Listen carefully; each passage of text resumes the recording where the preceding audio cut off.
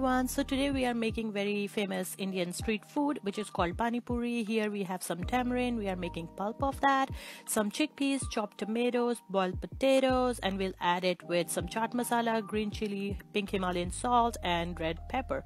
We'll add it in the boiled potatoes. Then we have chaat masala, black pepper, hing and some pink Himalayan salt for the pulp.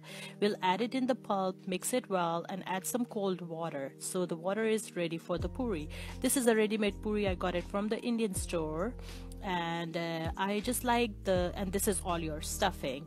I just like the simple way and simple ingredients. There are tons of options where you go, people add more things, but I like to stick to this one because this is the easiest, simplest and delicious stuffing. You just fill all your ingredients in your puri, poke it and just scoop it in the water and enjoy.